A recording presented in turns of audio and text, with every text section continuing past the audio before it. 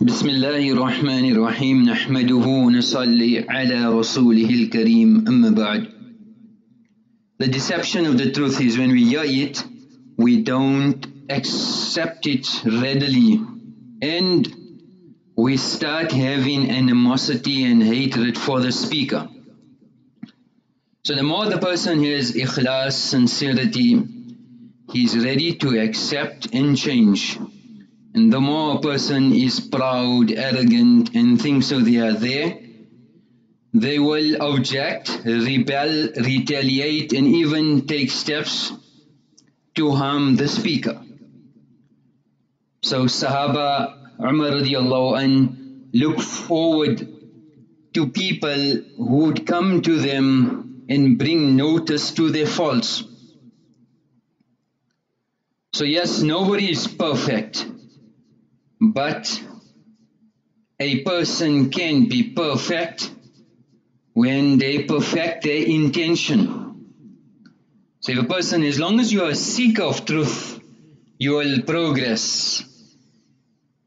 And we can have an excuse in front of Allah subhanahu wa ta'ala on the day of Qiyamah. Imagine Allah subhanahu wa ta'ala had to treat us how we treat people. Someone says one thing wrong and we don't speak to them our entire life. That wrong thing was something about us, it was notifying us, it was for our own benefit.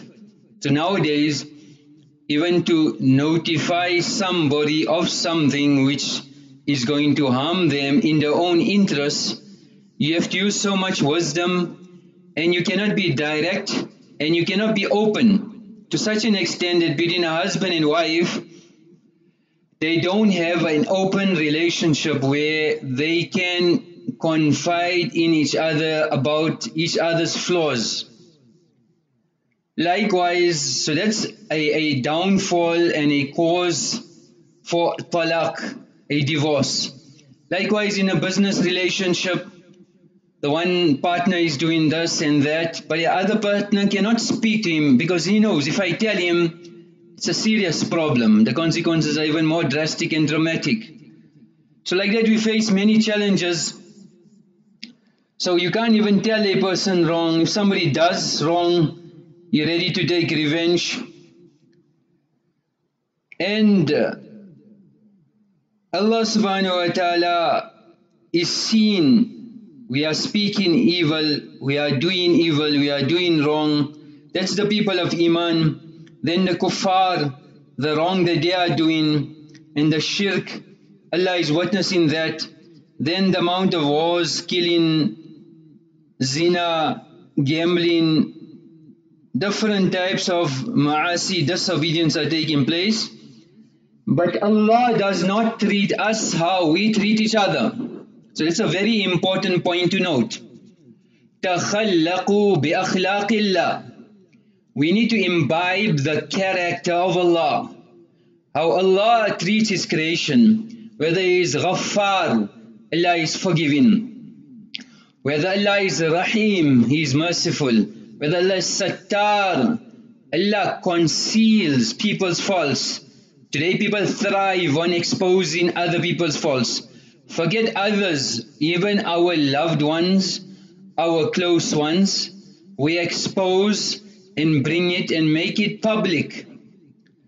So we need to imbibe the akhlaq, the character, the sifat of Allah subhanahu wa ta'ala. Whereas all this discord and disruption on earth, لَوْ يُؤَاخِذُ اللَّهُ النَّاسَ بِظُلْمِهِمْ. If Allah subhanahu wa ta'ala had to take man to task for the wrongs that he's doing, ما ترك على ظهر الأرض ما ترك عليها من دابة. Allah subhanahu wa ta'ala would have not left a single creature on earth alive. لو يؤاخذ الله الناس بظلمهم ما ترك عليها من دابة. Not a single creature would have survived. Somebody was in the company of Hazrat Abu Hurairah radiallahu anhu And he said in front of Abu Huraira radiallahu anh, Inna al-zalima la yadurru illa nafsa. That an oppressor, his oppression only harms himself. When he heard this, Abu Huraira radiallahu anh, he said, Bi'sa ma qulta, Bi'sa ma qulta. You said something very terrible. This is completely wrong.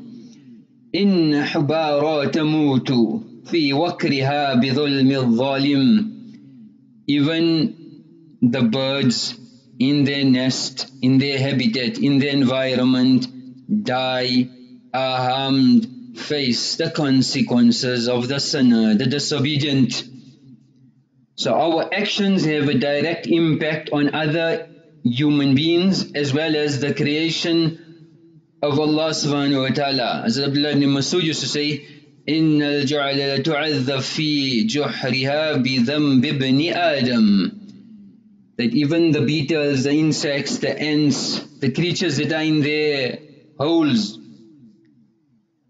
are punished because of the sins of Ibn Adam, this human being. So, Allah subhanahu wa ta'ala is Kareem, is Rahim, is all forgiving, is all merciful. But for the benefit of this insan, ulama explain, Allah sends conditions so that لَعَلَّهُمْ يَرْجِعُونَ. So they can take lesson, they can realize what is the objective and which direction they've been going is completely wrong. That's why Mutrif Ibn Abdullah used to say, لا تنظر إلى خفض عيش الملوك. Don't look at the comfort and the luxury and the enjoyment of the kings. You look at the rich people and you think they set and you want to follow their way of life. وَلِينِ رِيَاشِهِمْ. And the softness and the comfort of their homes, the comfort of their mattresses, the comfort and the luxuries they're enjoying. He said, don't become deceived. You need to look at their lives. وَلَكِنْ انظُرُوا إِلَى سُرْعَةِ ضَعْنِهِمْ وَسُوءِ مُنْقَلَبِهِمْ. Then rather look at their swift departure from this dunya. They're not going to enjoy those luxuries forever. And look at the final destiny, the evil consequences of their actions and how it will catch up with them. So we need to be aware and cognizant that we don't get caught in this doka and deception. Others are not an example. Nabi alayhi salatu wassalam and Sahaba were examples. They set a standard. They are our targets. As Abdullah ibn Abbas radiallahu anhu might say, Inna Allah ja'ala ad-dunya thalatha ajza. Allah has divided this world into three categories of people. جزءا للمؤمن وجزءا للمنافق وجزءا للكافر. For a mu'min, a munafiq and a kafir. فالمؤمن يتزود. A believer abstains, is very scrupulous, is very, very particular about his life, his time, his energy, where he utilizes it, and he prepares for the provisions for the final destination. وَالْمُنَافِقُ يَتَزَيَّنُ. And a hypocrite worries about the beautification of dunya, the embellishment of dunya. وَالْكَافِرُ يَتَمَتَّعُ. And a kafir is worried about enjoyment, recreation, gratification, taking pleasure from the dunya. So a mu'min's priority is different from a kafir and a munafiq. We have been given other objectives and our destination is different. That's why the mashayikh used to say with regards to dunya, الدنيا جيفة وطلابها كلاب. This world is a decaying, decomposing corpse, and the seekers of the scopes are the dogs. So if a person has vision of akhirat, then he will be blind of dunya. And a person who has vision of dunya will be blind of akhirah. A person must decide. He wants dunya or he wants akhirat. Some mashayikh have said we seen probably in a dream, رَأَيْتُ الدُّنْيَا فِي سُورَةٍ جِفَةٍ. I seen the dunya in a form of a dead corpse. وَرَأَيْتُ إِبْلِيسَ فِي سُورَةِ كَلْبٍ, in the form of a dog. And he was enchanted and captivated on dunya. وَمُنَادِيًا يُنَادِي, and he was screaming and proclaiming, أَنْتَ كَلْبٌ مِّن كِلَابِي وَهَذِهِ جِيفَةٌ مِّن خَلْقِي, that you are a dog from amongst my dogs, addressing the humans. And thus is my dead corpse which I have created. وَلَقَدْ جَعَلْتُهَا نَصِيبَكَ, and I have kept for you your share. And when you make this your priority and your focus, I will make you the slave of this dead corpse. Like how an animal is avaricious of its provisions, and its morning and evening is only striving for its sustenance, your day and night, your hours, minutes and seconds will be dedicated to acquiring dunya. As the shair says, يا خاطب الدنيا إلى نفسها تنحى عن خطبتها تسلم. Oh, that person who has proposed to dunya, change your direction, cancel the engagement. Cancel the engagement, you will be protected. Because the one who you have proposed to, إِنَّ الَّتِي تَخْطُبْ غَدَّارَةٌ, thus bride is very deceiving, and this bride will one day be a means of a funeral, means it's going to be your destruction and your end. So be very careful of this dunya. If you've decided to marry dunya, then remember that will be your downfall. So a person who's not ready to accept the truth, when he's told the truth, he avoids it, he finds healers, he finds excuses. When he's told the masla, he tries to avoid it. Find the right mufti to give him the appropriate fatwa that suits him. So there was a story of a person who went to the doctor and he told the doctor, I've got a serious problem. What's the problem? He said, I cannot do work that I used to do in the house. I'm very active. I used to be in the garden, in the house, washing the car. I don't have any energy for any chores. So the doctor said, okay, let's do all the tests. So the doctor did all the examination, finished it and got the results in front of him. So this person said, Doc, you know what? You can be frank with me. Just tell me the truth. You don't need to hide anything from me. I'm ready to accept. So what's wrong with me? So the doctor said, let me tell you in simple language, in English, the problem is you are lazy. The problem is you are lazy. So he said, agreed, Doc. I just need a medical term so I can tell my wife, because all the tests that I've done, now I need to go back and justify my wife. I need a medical term so I can carry on being lazy. I can carry on being lazy. So in deen we find excuses to avoid deen. Sahaba found reasons to increase on deen. They found so much reason that Quran and Hadith were revealed to decrease the fikr, to decrease amal. We need Quran and Hadith to give us sarib to increase, yet we can't increase. So there's a big difference. And deen needs sacrifice. Like Sahaba, for deen to spread, for hidayah to come into the world, Sahaba watered the garden of Islam with their blood. We cannot even water the garden of Islam with our tears. So sacrifice. They say a person was storing the countryside when he came across a farmer sitting on a tree stump, and he was just chewing a blade of grass. So he asked him, how's things? So the farmer said, no complaints. I had some trees cut down. A cyclone came along. I had to cut the trees. The cyclone came and spared me the trouble. So they say it's an ill wind, but for me it wasn't something bad because the cyclone did me a favor. So you find any other issues? He said, no. But I needed to set fire the pile, and a strike of lightning, a storm came and set the entire bush on fire, and it burnt it. So he said, another stroke of luck. So the tourist asked him, and what are you going to do next?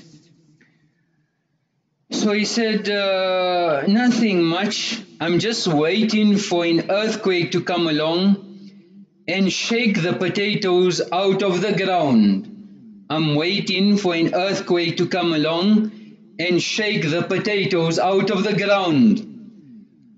So Allah has made it so easy in today's zamana. Sahaba had to travel on horseback, take provisions for months with the scorching heat, no Shell Ultras, no air conditioner vehicles, all the amenities which Allah has given us, yet we complain and struggle to practice on deen. There's a farmer who had a lot of employees on his farm, and it was known they're all lazy. So one morning he decided, okay, let's put them to the test and assess their laziness.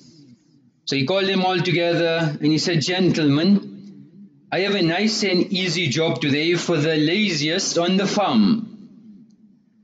Will the laziest of you step forward? So immediately from the 10, 9 stepped forward. So the farmer now was shocked. One man was left behind.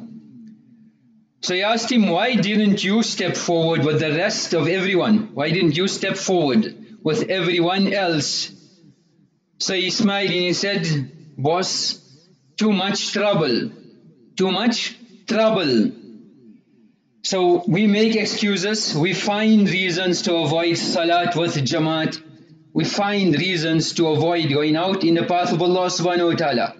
So this deception of hearing the truth and living in the world of lies has become common. You see, the world's biggest lies amongst them are, somebody says the check is in the mail. Somebody else says, I did the payment this morning. Somebody else says, I'll send you the proof of payment. Somebody is driving, he says, officer, was I driving fast? Was I driving fast? The doctor says, this won't hurt. This won't hurt. Somebody else says, you can tell me the truth, come on, I promise I won't get angry. Parent says, I won't get angry. Eat this, you like it. Eat this, you like it. Somebody else says, it's only the previous owner of this car who was a little old lady and she didn't do much mileage. Somebody else says, my wife doesn't understand me. Somebody else says, you don't look a day over 40. Someone else says, don't worry about it, boss. We'll do the work first thing tomorrow morning. Someone else says, we've had a lot of interest in this property. When the estate agent is selling it, the wife or husband says, of course I love you. Somebody else says, you don't need it in writing, you have my word. You have my word. Someone else says, I'll call you later. It never happens. The salesman says, it's an absolute bargain. The seller says, the villa is just 100 meters from the beach. When you're late, I'll be there in 5 minutes, 5 minutes. I'm 5 minutes away. On holiday, having a great time, wish you were here. You made it yourself, I would have never guessed. If it will make you happy, it will make me happy. The husband says, or the beloved, when selling something, it's supposed to make that noise, it's normal. Salesman, one size fits all. You're lucky. This is the last one in stock. Oh, it's not the money, it's the principle of things. Our children have never caused us a moment of worry. It's a very small spot, nobody will notice it. The color really suits you. The husband tells the wife, the color really suits you. She means nothing to me. When he gets caught, no, she means nothing to me. That's just a message. Trust me. Salesman, you won't find anything cheaper. Or all our work is guaranteed. Try getting hold of them. Now, I'm going to tell you the truth. I never argue with a lady. Always arguing. Don't worry, I'm on your side. Don't worry, I can go another 20 kilometers with this empty gauge. He's the one that always gets stuck. I know how to get there. I know how to get there. May Allah subhanahu wa ta'ala give us tawfiq of making amal wa akhiru da'wana anil hamdulillah. Rabbil alameen.